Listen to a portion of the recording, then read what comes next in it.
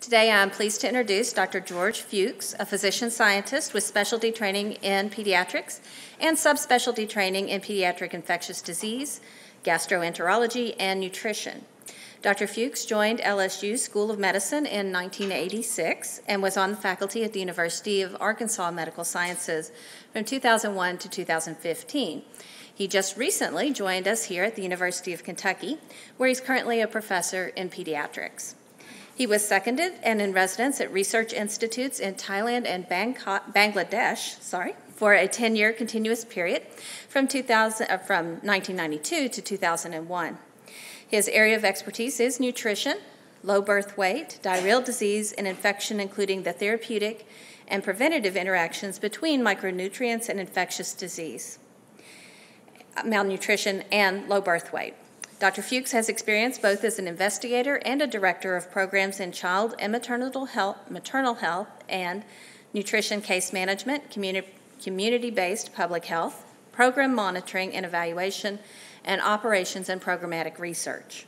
He has related to child and maternal health as well as nutrition policy through involvement with a variety of global health organizations such as the WHO, World Bank, USAID, UNICEF, and others.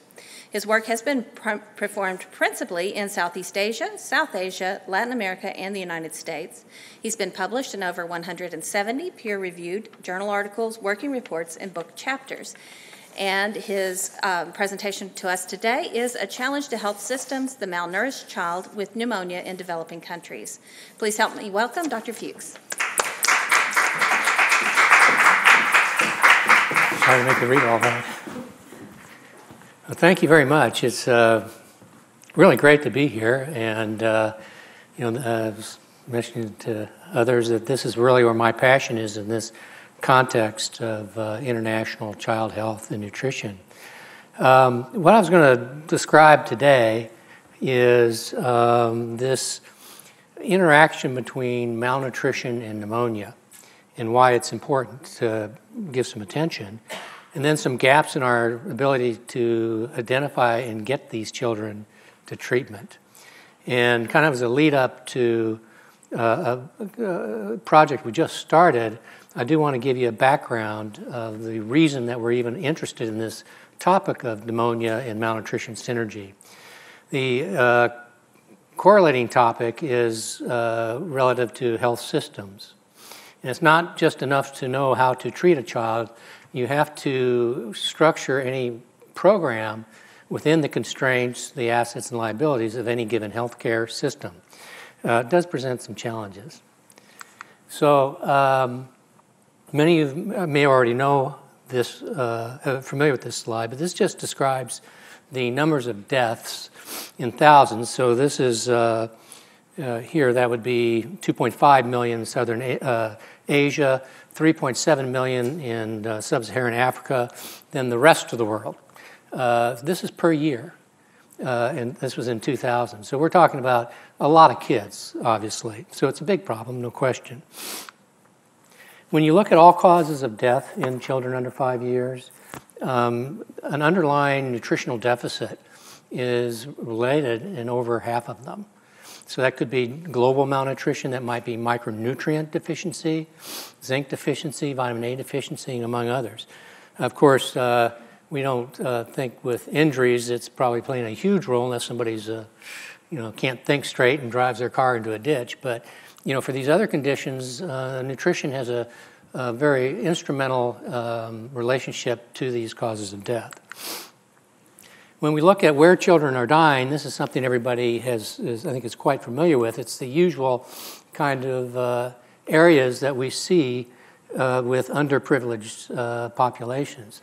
And you can superimpose on this picture here of the underweight children, incidence of death due to diarrheal disease, incidence of death due to pneumonia, among others. These are where your underprivileged populations are, both in terms of health and socioeconomics. So this is a recurring theme of this area. I think everybody would recognize this child as being malnourished.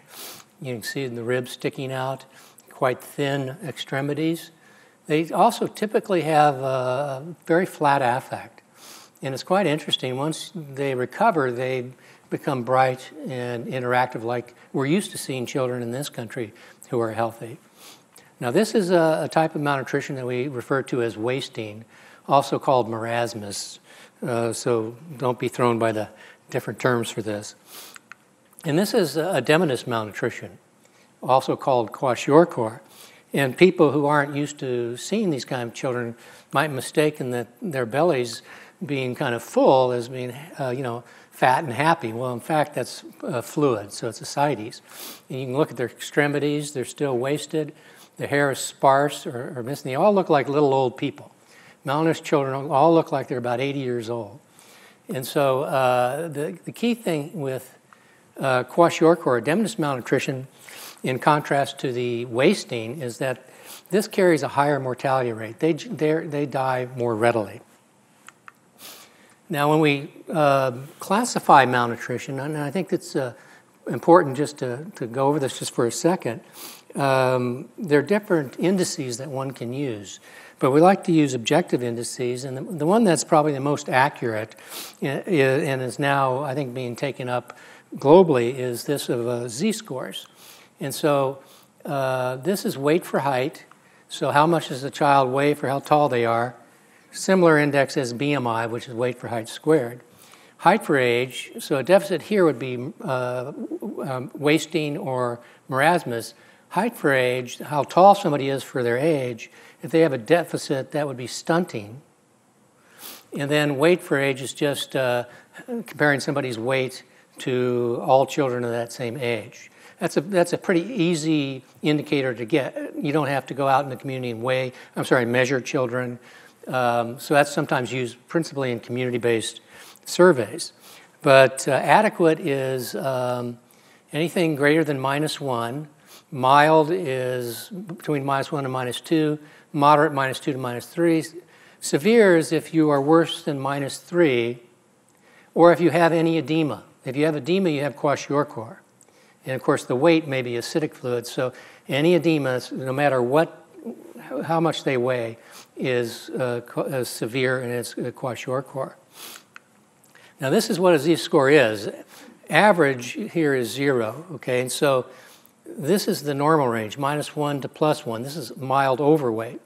And so it's how far you deviate from average is the basis for this type of classification. Now, many of us are kind of compulsive and like to categorize things, but there's actually a practical reason to do this. It predicts risk of morbidity and mortality. So this is actually underweight, and these are different sites where these studies looking at the degree of malnutrition, the risk of death here, and these are the various places this was done. And you can see there's a pretty good drop-off. And so this predicts fairly well the risk of death and the risk of morbidity, even non-death morbidity. When you look at it a little bit more closely in this regard, these are the weight for height Z-score, so wasting. And as I mentioned, this is normal, this is mild, moderate, and severe. This is the odds ratio, or the odds of something happening. In this case, the odds of dying. So if you're 1, that means your odds 1 times normal. So there's no increased risk to somebody has an odds ratio of 1. This is, if you're mild, it's about 1.5 times more likely to die than if you were well nourished. If you're moderate, it's about 3, and if severe, it's over 9 times more likely to die. So quite clearly, and this is pretty intuitive, I think everybody would predict that if you're more severely malnourished, you have a greater risk of dying. Now, that doesn't mean that if you're not severely malnourished, that we should not give attention to those who are moderately or mildly malnourished. There's a whole lot more children in the world that are moderately malnourished. So if you look at the absolute numbers of kids who are dying from malnutrition, it's in that group of moderately malnourished children. So it can be a little deceiving, but when you're deciding which kids to target for interventions, Certainly you want to target severe, but that you should give equal attention to those who are, in this case, moderately malnourished, because you have the greatest chance of saving more lives. Now I want to talk a little bit about this interaction between malnutrition and infection, and in the context of today's talk about the interaction of malnutrition and the risk of pneumonia. This is a slide from the 70s, and it's a simple slide, but it shows graphically a very important concept. This is the age, they're following one child, okay? This is one child who they followed as the child got older, and this was the child's weight, and looked at the child's growth in context of the type and number of infections this child got. Children in this context have a lot more infections, not just more severe infections, but a lot more infections in general than children, say, in Kentucky. So these all represent an infectious process. So this is upper respiratory tract infection, the D is diarrhea, and so on and so forth. And as you can see, the child starting out after birth can weather these fairly well, but at some point they start to get so many burdens of infections, and it takes a toll on that child's growth that they ultimately become malnourished. And so when a child has an infection, those of you who aren't pediatricians will know that these children, they lose their appetite. And if you have several infections a year, that adds up to the point that you do become malnourished. Now, in terms of the interaction between nutritional status and infection, this is kind of the classic vicious triangle. You could enter anywhere into this triangle in these large groups and still suffer the same consequence. If, for example, you are malnourished, you have impaired intestinal integrity, so you don't absorb nutrients as well. There are infections that can attach more readily to the respiratory tract or GI tract mucosa. You have impaired secretion like gastric acid, and that's our first defense against many organisms that cause diarrhea like salmonella. Then you also have an impaired immune function. If you're severely malnourished or moderately malnourished, you are immunocompromised. It's a key point. If you're immunocompromised, then of course you have an impaired host defense. This may manifest as neutropenia, T-cell suppression, or complement consumption. These are elements in the immune response. Interestingly, not so much in terms of immune globulin. In fact, immune globulin levels are often increased in malnourished children. But the other components are vitally affected. This leads to more infection. You have increased production of cytokines, which are proteins and other things. With the infection, you mount a fever, you become anorexic. You have increased nutritional requirements. You have nutrient catabolic losses in the urine and stool. And ultimately that affects your nutritional status. So in a child that's getting many infections, eventually you can't sort out whether it's the infection or the nutritional status that's doing the child in. The answer is it's both. So this is the intense relationship between infection and nutritional status. And looking at specific nutritional defects, immune defects as it relates to malnutrition, this is not meant to absorb individually, but in general, there are implications in the immune system due to micronutrient deficiencies, like zinc deficiency, vitamin A, among others, and then just general global malnutrition like kwashiorkor or marasmus. And so there's been decades of work that has investigated and sorted this out. In terms of designing interventions, though, it may not be so straightforward. So a micronutrient may be the key element, depending upon what your interest is, or it might be more global malnutrition. Now, in treating malnutrition, for years, there was no progress in terms of decreasing the mortality rate of children hospitalized with severe malnutrition. About 30 to 50% of children who are hospitalized with severe malnutrition died. Interestingly enough, I won't go into this too much today, but the published literature for developed countries like the United States on severe malnutrition in hospitalized children, same mortality rate. But at any rate, no progress was being made. And when we look at the cause of death, there are several possible causes.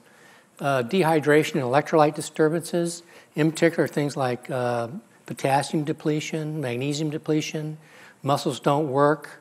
The rates of sudden cardiac arrest are very high in that situation, phosphorus depletion, and then fluid overload. Children are often given a lot of fluids because when they come in, they look like they might be dehydrated. In fact, you can't tell the hydration status of a severely malnourished child because if you're severely malnourished, you look the same as if you were severely dehydrated. So they often will give a lot of fluids and the heart just can't keep up with it. And that leads to cardiac failure and cardiac arrest. This is a huge cause of death in these kids, undiagnosed and untreated infections. Children who are immunocompromised don't manifest infections the same way if you are not immunocompromised. So they could have a very profound fever, even bacteremia, and not be afebrile. They might actually be hypothermic. They could have pneumonia, but they don't have white cells sufficient to get to the site. And when you actually have symptoms from pneumonia, it's due to the immune response in the lungs. So they could have a florid pneumonia, but not look so ill. Then severe anemia, and then independently hypoglycemia and hypothermia.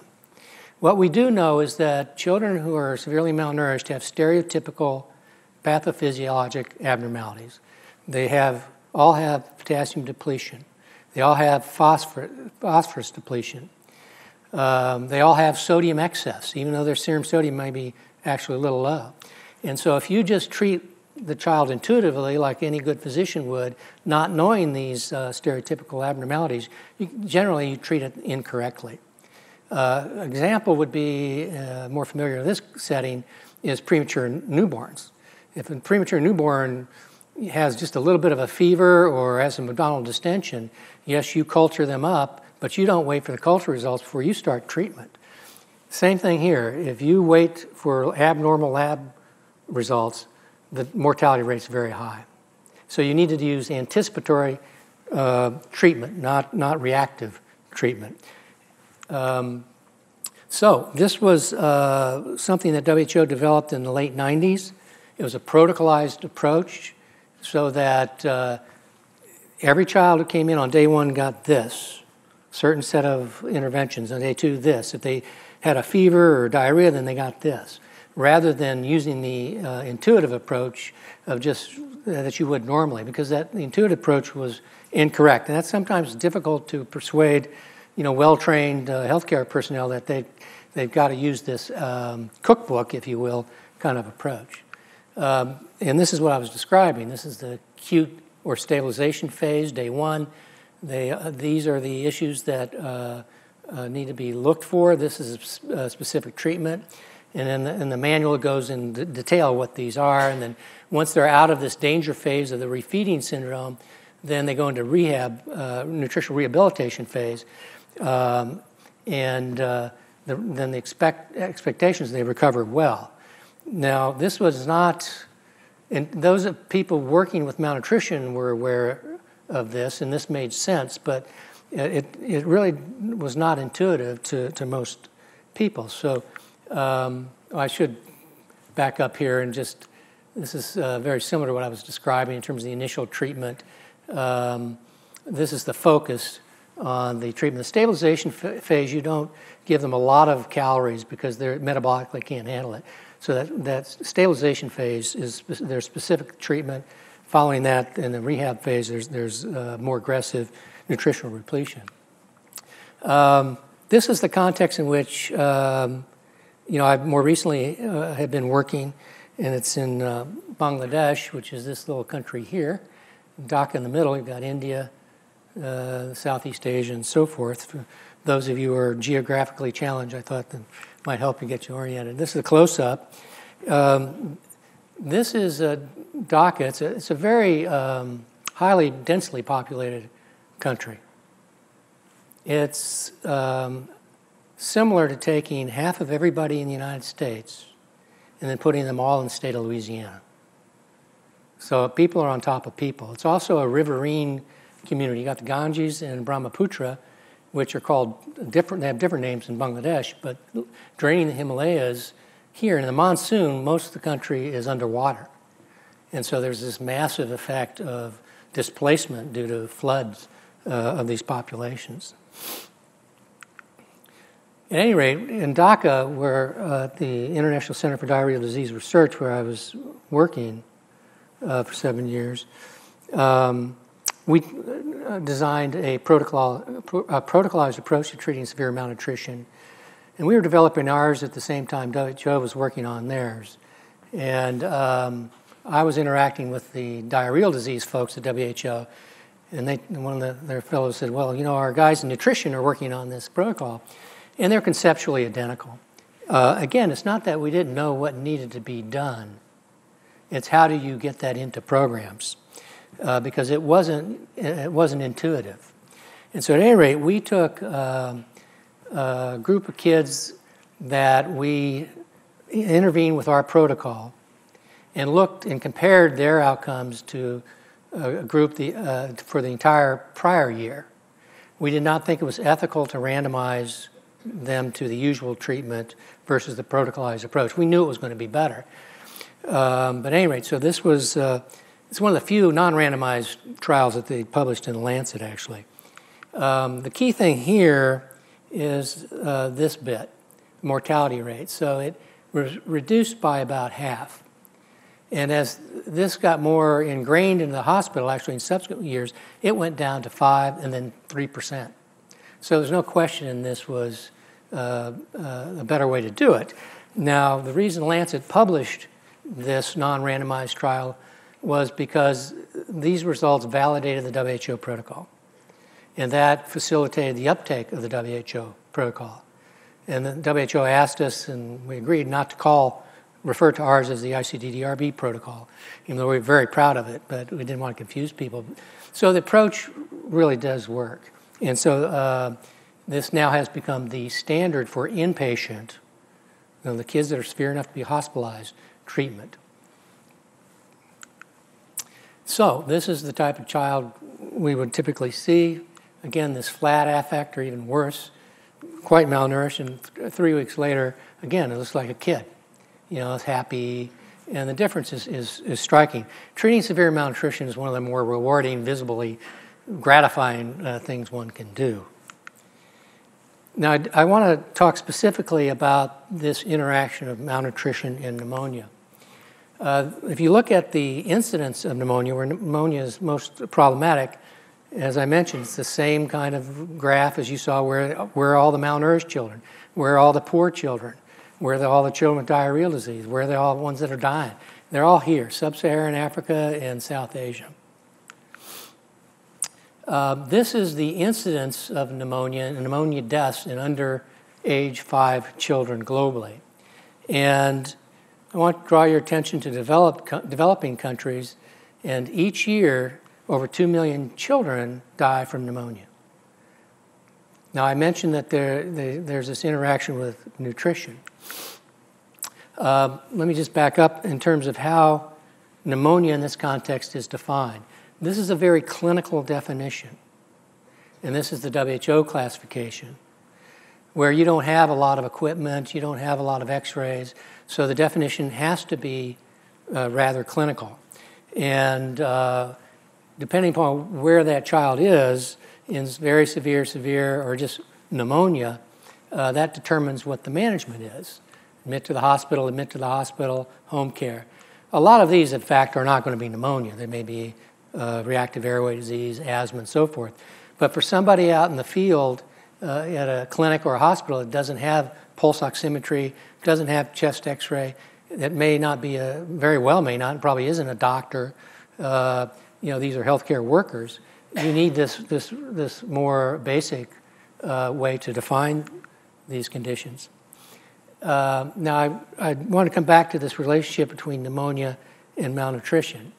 So this is weight for age, this is stunting, height for age, and this is weight for height. Let's focus on weight for height. So how skinny is somebody?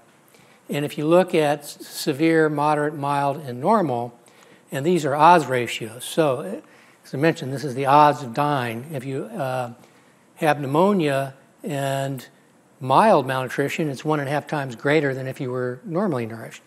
But if you have pneumonia and moderately malnourished, it's 4 times greater to die.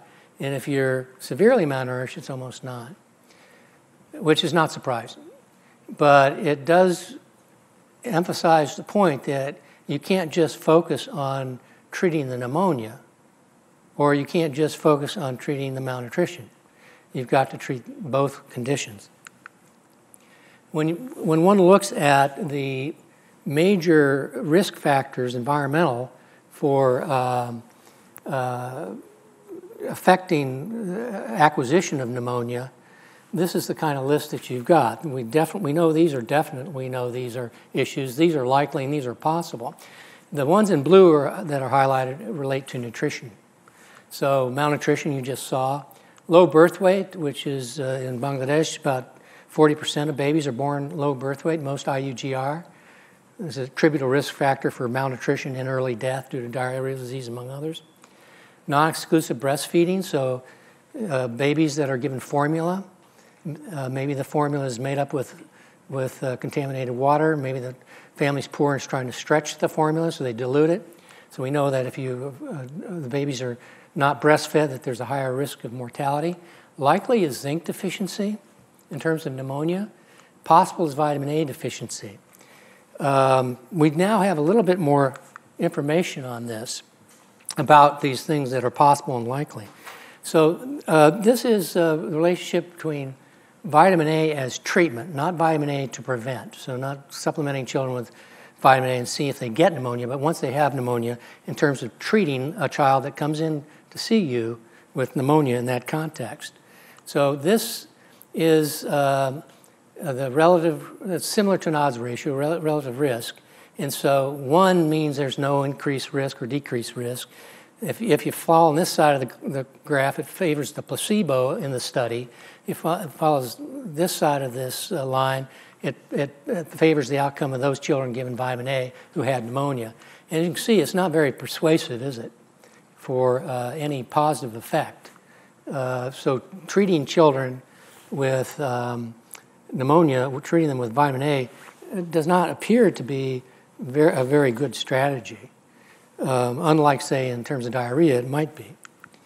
In fact, this is a study, I'm not going to spend too much time on it, but in essence, it's a trial of giving vitamin A or placebo, looking at various measures of severity of pneumonia, a need for oxygen, retractions or how someone is breathing, and actually giving vitamin A actually had a detrimental effect. So even though these children are malnourished, and you think, well, let's just give them a little bit of everything, you got to be careful. That may not be the right approach. In this case, it certainly isn't. And this happens to be zinc. Again, on this one, if the study results in terms of the children who got zinc versus placebo, if they got zinc and they're on this side of the, if they got this side of this line, it favored getting the zinc versus getting the placebo. And again, there's not a very compelling case there for giving zinc to a child that's got pneumonia. This is kind of actually I thought an interesting report, and it's looking at global malnutrition. The children that you saw that had global wasting or global kwashiorkor. And they looked at, as retrospective, they looked at 4 time periods. I should mention that this time period is the WHO protocol that I just described, where they get very specific, very, very programmed feeding, as well as a mineral and micronutrient supplement, compared to some other time periods at this one facility, where between 87 and 90, it was very unstructured kind of approach to treating these kids. The children didn't eat most of what they were given. There was no multivitamins or micronutrients given. Then the second period, where they became a bit more structured, they ensured that the kids ate a certain amount, but still no micronutrients and minerals. then this period was very similar to the WHO protocol, where they got these certain calorically dense feeds at certain times of the recovery. However, it didn't have this micronutrient mix and mineral supplement. I showed you that vitamin A and zinc by themselves don't seem to have much of an impact, right, on outcome. Well, but if you give it in the context of the other nutritional requirements of energy and protein, it does have an impact. And this is the various time periods. This is the equivalent to the WHO with the multi-micronutrient and mineral mix. You can see these are kids with kwashiorkor and wasting. And you can see there's a quite a significant difference. So I think this points out that, number one, global malnutrition has an integral role in children with pneumonia in terms of their survival, and treating that malnutrition has an integral role. But it would be a mistake just to try to treat them with isolated micronutrients. In fact, you could have a detrimental effect. So there's this relationship that's fundamental of global malnutrition and risk of dying with pneumonia. There's also this interaction goes both ways. So this is the risk of, or the effect of pneumonia on nutrition. I showed you the effect of nutrition on pneumonia outcomes. This is the effect of pneumonia on malnutrition risk. So this is a study in which they had pneumonia, cost them 15 grams of body weight a day of illness. This is any coughing illness. Again, it had an effect on linear growth and weight gain. Again, if you have 4 or 5, 6 of these things a year, it adds up. This is something that they define as respiratory infection. Even if you got immunized against organisms that cause pneumonia, then those individuals who got immunized, even those in pregnancy, and conferred that immunization protection to the infant, you had a positive effect. So this goes both ways. Now, in terms of this pneumonia and malnutrition interaction, as I showed you, both malnutrition and pneumonia independently will have an impact on morbidity and mortality.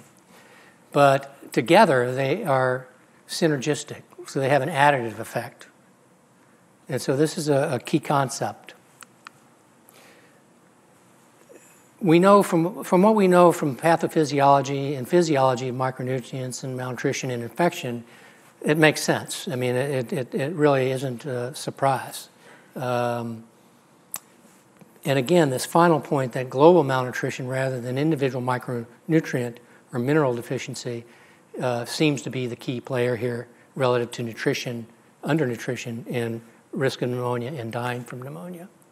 And so obviously then you would conclude that if the maximal aggressive therapeutic intervention would be directed at both, not just one or the other. And you would expect that to yield the optimal survival. And again, don't forget, we're talking about, a couple million kids a year, so it's not a small issue. Now, I want to come back and talk a little bit about what we're doing in Bangladesh right now and what has led up to that. This comes back to the definition and the recommendations of what to do with children who have very severe, or just pneumonia. Okay, all admit to the hospital, and that's not terribly surprising. These kids are really quite sick. And this is independent of malnutrition. So the options, when depending upon severity, is treat them in the community.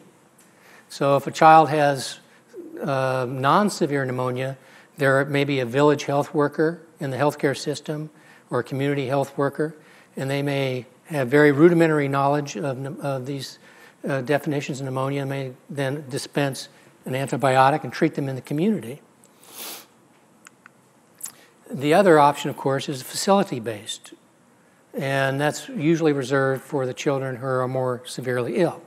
Makes sense. They may need pneumonia, may need oxygen, may need parenteral IV or IM antibiotics, among others. Unfortunately, this is the situation that is the predominant situation in most developing countries, is that there are really significant access issues to getting into the hospital for those kids who need it. And when I was in Bangladesh, before I left, and we were very, very happy that that protocol worked, but then it became very obvious that we weren't getting most of the kids that needed this protocol. And we knew that the mortality rate had to be extraordinary. And so, there were various reasons they weren't getting the hospital care. Lack of hospital beds. The mothers are usually required to stay in the hospital with the children. They're actually instructed how to feed the kids, and they participate in the care. So if the mother's not there, the children can't be hospitalized. And then there's just some practical constraints. The distance traveled, and if it's in the urban area, just getting through the traffic can be a constraint. You got to pay to get to the hospital. The mother has other household chores to feed the other children at home, feed the wage earner. Sometimes the mother is the wage earner. If she's in the hospital, she's losing wages. So these are really practical constraints that, we quite clearly were not treating most of the kids that needed it. These are pictures. The quality may not be great, but last time I was in Dhaka last June, in the context of our study, this shows only 2 children per hospital bed. Actually, it was not uncommon to have 3 and 4. And sometimes there were just not enough hospital beds that the children just could not be admitted. And so these children may not have the same illness. One might have diarrheal disease. One might have infection to, say, RSV, pneumonia. This might be something else, and they're exchanging their infections. But this is really quite the norm, particularly in epidemic seasons, during the time of the year. Around here, winter's quite notable for that. So, and in transport, it's not a matter of just getting in your car, and driving to Chandler Hospital. It's, in the mega cities, which are now the norm, in Dhaka, for example, you could be stuck in traffic just to go a mile, take you 3 hours. And if you're in a rural area, you might have to, get on a boat and, not to mention the cost of this. So these are real constraints. So the concept we came up with was pretty simple, actually, and that is, might we be able to extrapolate what we've done on the in-hospital setting to an outpatient setting? Could you do that without excessive danger to the child? What would be the cost implications to the healthcare system and to the people? And so the daycare approach is here as compared to the hospital approach. So this is, again, investigational. These are sick kids, by the way, really sick kids. You never do this, say, in the United States. Try to treat these children as an outpatient. So this is pretty standard. Hospitalization's unnecessary, obviously, in the daycare. They come in during the day, get treated, go home at night, and then come back the next day.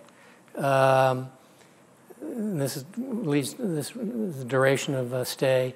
Cost we knew would be less expensive, and this would be more expensive. Of course, now we had to factor in the cost to the families of transportation. So the cost analysis was actually much more extensive than I've just described, but it had to take into account all the costs to the healthcare system as well as to the families, direct and indirect.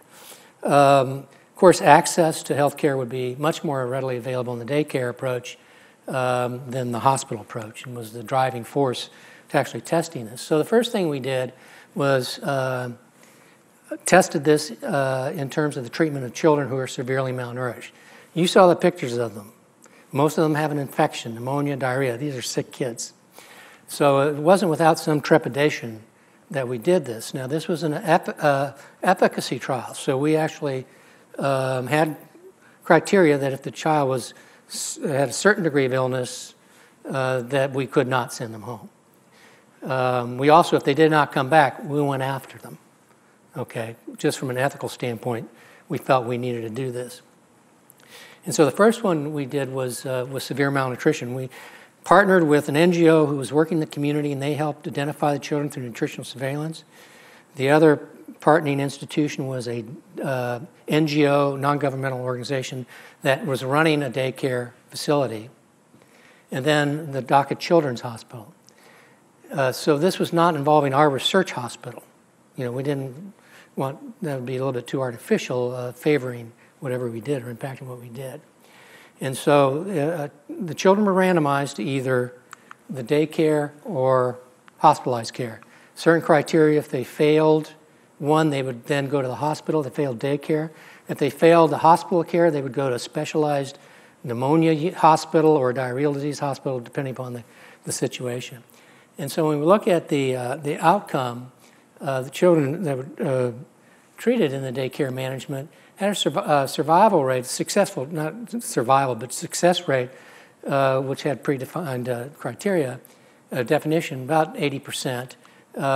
This is left against medical advice. And then about 6% had to be referred because they failed the daycare approach.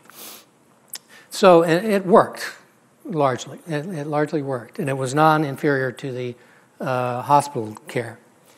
We then looked at the same approach with severe pneumonia, not and malnutrition, just severe pneumonia. And let me just take you through the key points here. This is those in daycare versus hospital success. This is those with or without hypoxemia. The bottom line is, if they did not have hypoxemia as measured by pulse oximetry, the outcome was the same. The daycare children survived. The mortality rate was no difference. It wasn't powered for mortality, but the success rate of treating the pneumonia was the same. Now, there were more of them that failed in the daycare approach if they were hypoxemic. Okay, they had to be referred. But if you looked at this in the context of the healthcare system, then that's not so bad. So if you had, if you just only had daycare versus hospital care, then yes, you could not accept that degree of failure. But if you then used the whole healthcare system, then the hospital was reserved for those children who failed the daycare. One of the key outcomes actually was this here, was that it's about a third less expensive. And when you scale that up in budgets, that's quite significant. And so that means the money that's being spent on hospital care, a third of the money could be diverted to something else, maybe vaccines or whatever. So it was non-inferior, but it was quite a bit less expensive. I actually just changed these slides this morning because when I'd given this talk before, we were still in progress of this study. It's just been completed. These are children that have both pneumonia and malnutrition, the ones that are at the highest risk. And I apologize for this, but I did the best I could in a little bit of time. This is the outcome. And if you look at the ones that were successfully managed or had to be referred, this is the data. And again, it reflects what I just showed you with the pneumonia. But if you looked at, in total, the entire healthcare system, it actually was equivalent. And so we thought that was very, very encouraging, that if it was structured properly, that you could achieve these same outcomes as if they were hospitalized.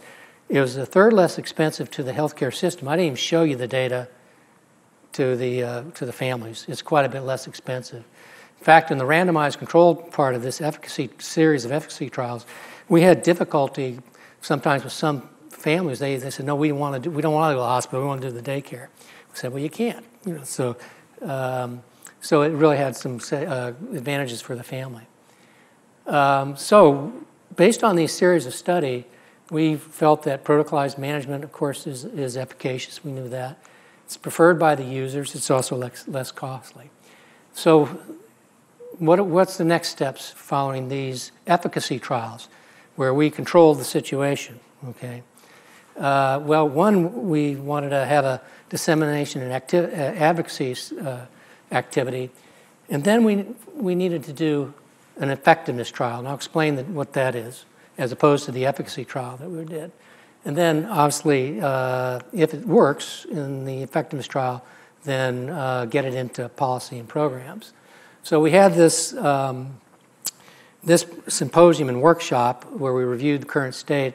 The workshop then was defined research priorities and program priorities. And it was, this is the group that sponsored this workshop. So it was some of the usual players in international health circles, and GOB is Government of Bangladesh. And, so it was quite clear we needed to do an effectiveness trial.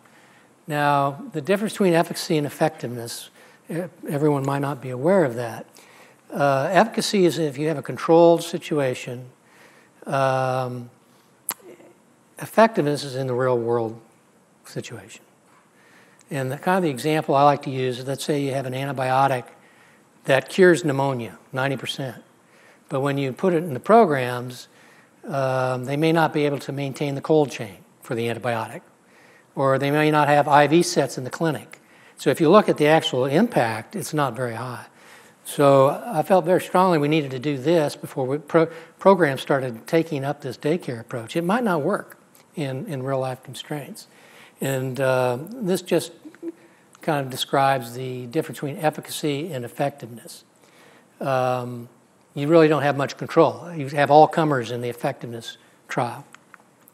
And this just describes, you know, where in an effectiveness trial you can have diminishing results in terms of the results that you had with the efficacy trial. Access may be a problem. Okay, it works great, but not everybody has access to the intervention.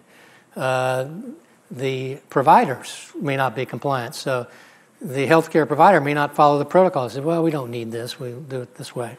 And then patient adherence and compliance. And if you look at the ultimate effectiveness, it's not very effective. So what we're doing now, and the study we just started last spring, is scaling it up in 4 sites in Bangladesh healthcare system. And when I say Bangladesh healthcare system, it kind of implies there's one healthcare system. It's really much more heterogeneous than that. But we cluster randomized the villages to hospital care or the daycare, but in the context of the other aspects of the healthcare system. So, for example, in the urban areas, there are community health workers who, as I mentioned, would give antibiotics. In the hospital arm, if they have severe pneumonia, they're given antibiotics by the health care worker. If they fail the oral antibiotics, then they're hospitalized. If they have very severe pneumonia, according to the WHO criteria, they're automatically hospitalized. Well, in the intervention clusters of the daycare approach, we don't want to interfere with this aspect, certainly. So we only take those who fail this. Instead of going to the hospital, they go to the daycare approach. And the ones with very severe automatically go to the daycare approach rather than the hospital. And then if they fail that, they go to the hospital. And a similar kind of approach in the rural areas. There are different entities that manage the rural healthcare system versus the urban healthcare system. This is pretty common in developing countries. So this is the next step, and so we've just started this, and we'll see where we go with it. If it does continue to maintain non-inferiority in terms of outcome, but it's less expensive, that would be, I think, we'd be very gratified by that. I think it would have significant impact. So I think I'm going to stop here. Sorry if I went through it too fast, but I had a lot of slides, but I'd be happy to take any questions, and I appreciate your attention. Thank you.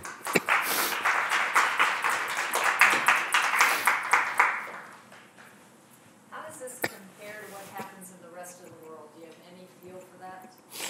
Well, most of the developing countries use the Integrated Management of Childhood Illness, IMCI, and the approach that, and that's in theory, of course, and the approach, the interventions that are being used here are those. This obviously has a different context in which we're implementing these. So I think these kind of issues are pretty common in the least developing countries. I mean, it's pretty common. In fact, when I was designing this trial, one of the lead donors of the efficacy trials wanted to, well, let's do it in Bangladesh and then let's do it in Cambodia. And I said, well, I mean, just indicating that these are pretty common constraints in healthcare systems in developing countries. I thought it was a bit much to try at this stage, but it's very common, very common. I'm just curious as to what level of training that a community health worker has in order to be able to implement the home care arm of that trial, and how replicable you think that's going to probably be. Yes. Yeah, the question was the level of training that the healthcare providers have and how readily can that be replicated. Well, I didn't go into details about that. The community health workers who dispense oral antibiotics may be a neighbor who's given rudimentary training to identify pneumonia. Once they go to a facility, it depends on, there often are some doctors. There are not enough of them. So they've got a patient load you can't imagine. So depending upon where in the healthcare system the interface is of the child with the healthcare system, they have different levels. With the daycare approach, it's in their healthcare system. So it's using these same personnel. It's just the protocol to treat them as an outpatient is what they're being taught. Okay, and the ones in the daycare are going to be the higher level. They're the facility, semi-facility based. But the community health workers have the rudimentary training. They're the community health workers that are there. The people in the facilities are the people who are there now. And so in terms of replicability, I think we'll find out. But the constraints will be really cost, I think, and the demand and burden placed on, the healthcare providers. Many of these even facilities the care is provided by non-physicians that may different levels of supervision by physicians. Okay, the WHO protocols, as you may know, are written for non-physicians and physicians alike, and they're very cookbook. You do this, you do this, you do this, and so I think if this were to work, I think it would be replicable. There would be a level of training, but the key thing with any type of possible change in the existing healthcare system in mode of delivery is the burden that it's placing on that system. It's not like people have extra time. It's not like they have extra money, to do things. So you can't go in and say, well, we're just going to give them all this better antibiotic and put them on ventilators. They can't afford it. So this was designed and when it was designed, that workshop, we had people from NGO communities who are out there delivering care, from the government healthcare system who are out delivering care, and they had a role in the design of the trial. So we anticipate that it'll be feasible. And we're doing, as I mentioned, I didn't show it, but we're doing fairly elaborate health economics analysis to the healthcare system, into the families. It may not work. But the last thing we would want, is them to implement something like this and find out they've wasted this money and wasted this time that they could have. I mean, for every dollar you waste here, the kids die. So it's not what you. So I think the effectiveness trial you have to do. Thanks. Daycare. So the cost savings as a result of the mother not having to stay overnight and some of the cheaper treatment, that makes intuitive sense to me. The travel distance doesn't, because if you have to go back every day, I think that you rack up travel costs quicker. In your study, what was the geographic location of the hospital relative to the daycares? And because the daycares are, I presume, smaller units, is there a possibility you could move daycares to areas or to neighborhoods that have higher prevalence? Well, I mean, these are terrific questions. That goes into the analysis. So the travel cost goes into the negative side of the ledger. The cost saving of wages goes in the positive side. So when you look at all these variables, that's where we came up. Well, the data I showed was the healthcare system. I didn't show you the cost savings to the families. So yeah, that all has to go into it if you're going to look at this honestly. And your other question about putting these, the distance from these are all within the community of some proximity to the residents. It may be 5 kilometers or so, but if you're going through 5 kilometers of that dense traffic in the, urban area traffic jam, or having to take boats and whatever to get to that, I mean, that distance is a little bit longer, feels longer than it might otherwise. And the idea is that, in the existing healthcare system, it's structured so that there are, and I went through it quickly, so you didn't perhaps appreciate it, but there was this other level, this box here was like the PSHC. I forget all the acronyms, but that would be like a place where a physical place where people would come get a little bit more extensive evaluation as opposed to a hospital.